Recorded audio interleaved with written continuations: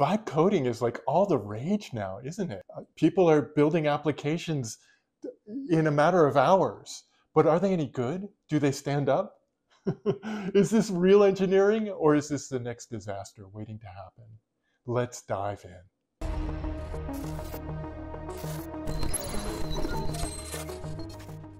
So vibe coding is writing software through prompting rather than using a tool to help you actually assist in building the software.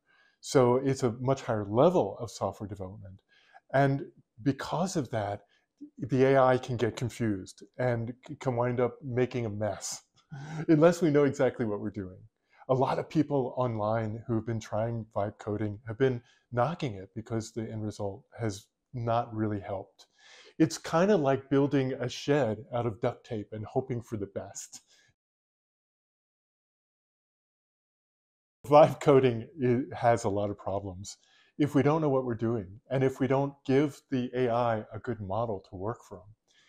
That's what I've seen a lot on YouTube, is people trying it and failing miserably with it because they don't have the context that the AI needs in order to build software correctly. So, for example, if we don't specify that we want to separate concerns and we try to ask it to do several different things, it will put all those things together in the same place. That may work for the moment, but it may be very, very hard to tease apart when we want to extend it in the future. So the AI doesn't think about extensibility, doesn't think about hardening, doesn't think about other exceptional conditions. And so a lot of times security is a problem, scalability is a problem, and just being able to do something simple beyond that in the next iteration becomes a big problem, unless we teach our AIs how to do those things. And they're capable of doing that, but we have to specify. If you want to do a simple one-off application for yourself, then vibe coding could be fine. But if you wanted to release into the wild, that's where vibe coding has challenges, because there's oftentimes no concern for security, no concern for scalability. And so just a few weeks ago, somebody was so happy that he built this dream application in a matter of a couple of hours, and he put it up on the internet. And in a couple hours after that, it got completely hacked and destroyed because he didn't know that he needed security on his system. He didn't know that he needed to handle exceptions and stuff.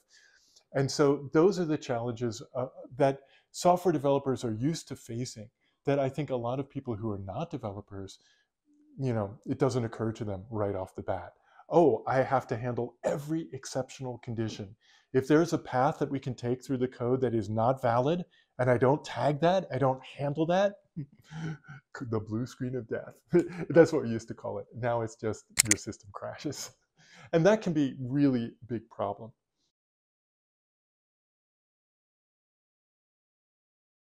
So real engineering includes modeling, understanding the domain that you're working in, and creating a model of that domain so that it's understandable to other people, so that you can look at the classes that are in your system and see the entities that are involved and what their behaviors are. This really helps build systems that are scalable. This is the art and science of software development, right? This is what engineering in software is all about. And so we have a whole bunch of techniques around doing this, and that's why vibe coding is not enough, because it's a great shortcut and it's great for prototyping, but it's not real engineering, is it? So what does AI need from us in order to really do its job correctly? And the answer to that is AI needs good models to work from. It needs domain models that represent what it is we're building. And developers need to understand how to build domain models and how to express them. Developers need to understand how to associate the behaviors that they want their systems to have with the entities that they're building. And that's what object-oriented programming is about. It's about putting those behaviors in entities, not in just one big stack or one big helper method, one big helper class. It's about breaking it out so that each entity is responsible for its own thing.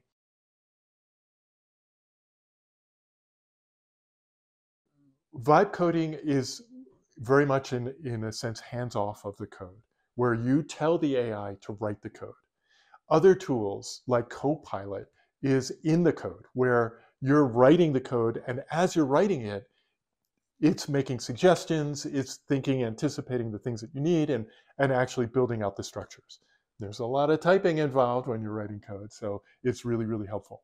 When you vibe code, you don't even look at the code. You basically are just talking to the computer, and the computer is creating the stuff under the covers, basically. Good managers ask the right questions. Great managers ask AI first.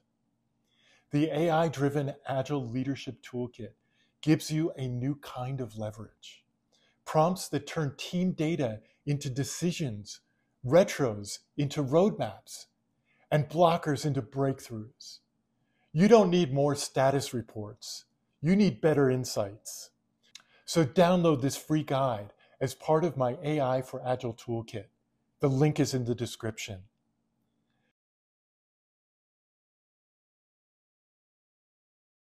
Now, what I'm curious about is, for a developer who really understands how to build software, could they vibe code? Could they create a rule file and constraints in such a way that the AI would know how to build high quality code? And that's what I'm experimenting with, or want to experiment with. I've only seen one other YouTuber do this. He's a senior software developer. He's a professional developer.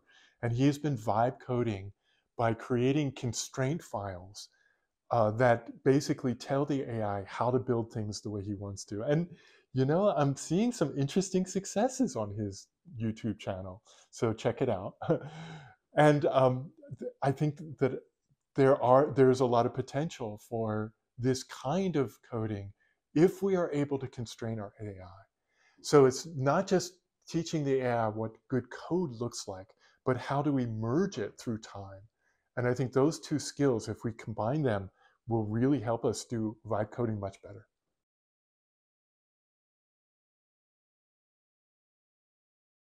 Well, I think the resources that you need to be able to do vibe coding well as a professional engineer are how to articulate good designs, right? So understanding architecture and design, understanding the design principles, um, understanding what good code quality means, and understanding how to generate that, uh, in addition to, you know, just knowing about the technologies. But it turns out that understanding, you know, design patterns and what good design is becomes more of an issue, more in the forefront for developers, because a lot of the details are being handled by the AI for us.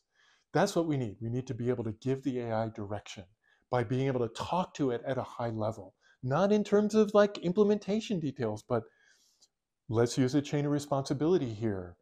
Separate these two functionalities, you know, those kinds of things. And when we're able to talk and communicate at a higher level, that's when we'll become really productive with AI in software development.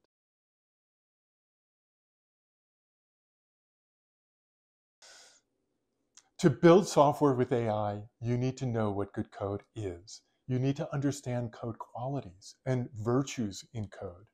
You need to understand the principles behind good software development and how to manifest that.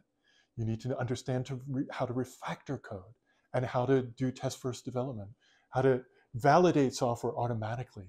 These are the characteristics, these are all the skills that I've focused on for the last 20 years because they're part of Agile software development, the technical side, like extreme programming. And these are the skills I think that will bring us into the future. It's ironic, but it's so important. We need verifiability, and behavior-driven development and test-driven development help us with that. We need to be able to start simple and emerge designs, and refactoring helps us with that. All of these skills are central to being able to do AI and work with AI well. It's not about the bits and the bytes anymore. It's not about your mastery of the language or being able to create more complex regexes. It's all about being able to describe at a higher level the architectures that will last. So it's a different skill set. Where can you start to get a deeper understanding of software development? I think that understanding the virtues of software and the qualities of software that I've called out in this video playlist is the place to start. This is understandable to developers and non-developers.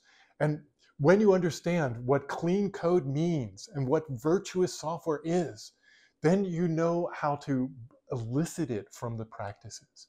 Without knowing this, the principles and the practices don't have a foundation. So this is the foundation to understand what good code is.